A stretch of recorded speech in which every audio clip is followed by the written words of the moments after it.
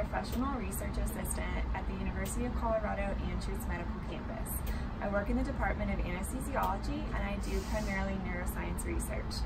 Something interesting about my background is that my undergraduate degree is actually in psychology. I just wanted to say that because as an inspiration to you who's watching, you can do almost anything that will, apply to science, even if you're in a different field. As long as you work hard and get to be interested in a topic, you can certainly study it and work there. So the first thing that I do whenever I'm doing cell culture is I check out the plate first and see what the density of the cells are like. So sterile technique is extremely important in cell culture. So often throughout this video, you're gonna see me spray my gloves with a 70% ethanol mixture and changing them frequently, which I can feel good about because these are biodegradable.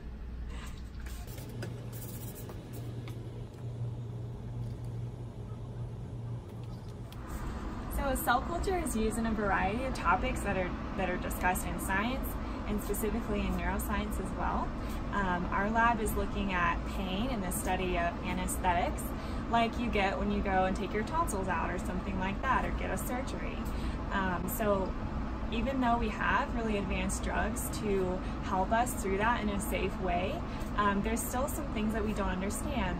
And science, of course, is always improving. These cells are going to be used to study that. They're genetically modified to express a certain channel.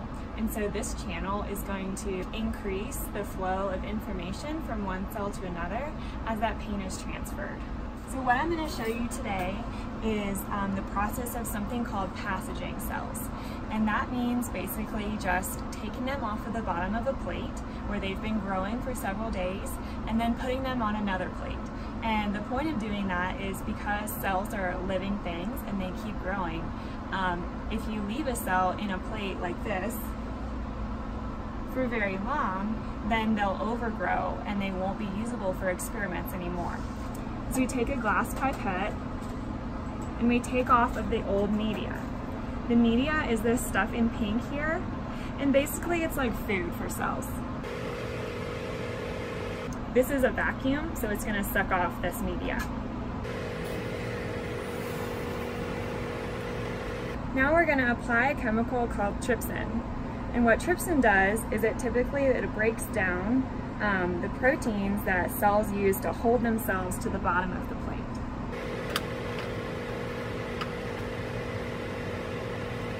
And then to speed up the reaction between the cell proteins and trypsin, I'm going to put it in an incubator for a minute. And an incubator is just a space that has a certain level of carbon dioxide and heat that makes the cells really happy. So now the process of trypsinizing is done, and what we'll do is we'll stop it by adding more media.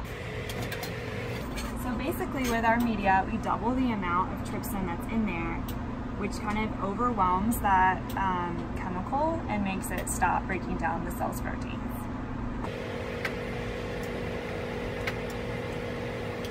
This is a fun part of the process because you can actually see the cells as they come off of the plate.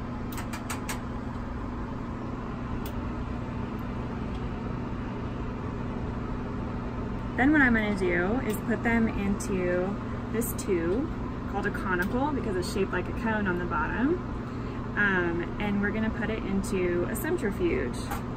The centrifuge is basically going to spin it really quickly, and what that is going to do is make all of our cells congregate or gather at the bottom of this tube. And we do that because even though you can see it's not really this color pink like the trypsin, there still is some media and trypsin in there. As you can see, it's kind of a mix of those two colors. So we want to make sure that there's no trypsin in the media and cell mixture when we put them onto a new plate. So here's our centrifuge. And these are the things that spin around. So I'll balance it with just some water across, and then it'll spin really quickly like this for 2 minutes.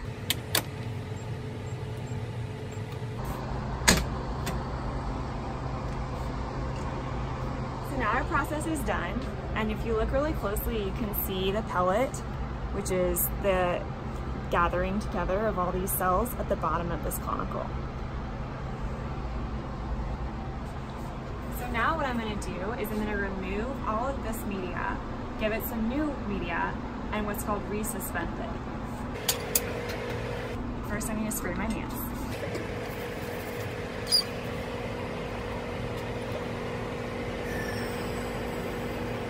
And all that's left is the cells here. So now I'll give it fresh media.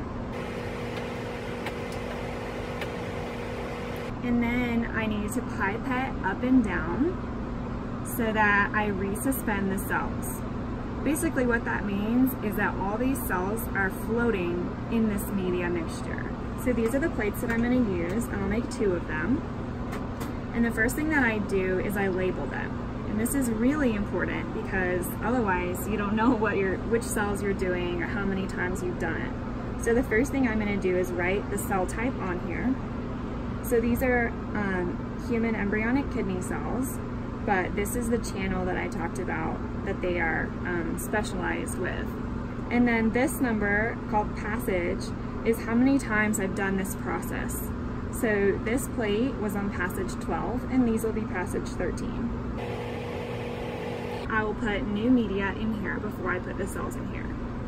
So to do that, I'm going to use a large pipette called a seriological pipette.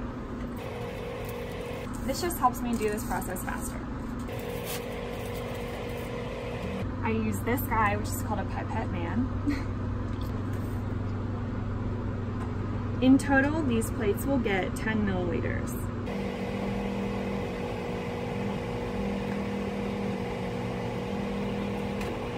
So now that I've put fresh media in these plates, then I can give my cells in them too. So for that, I use a smaller pipette that'll allow me to do 100 microliters.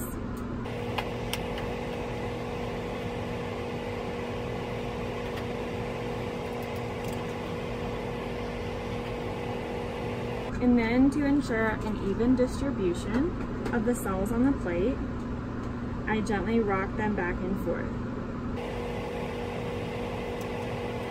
So that's the process of passaging. Now I'll put them back in the incubator and they'll stay there for a couple of days until they're ready to passage again.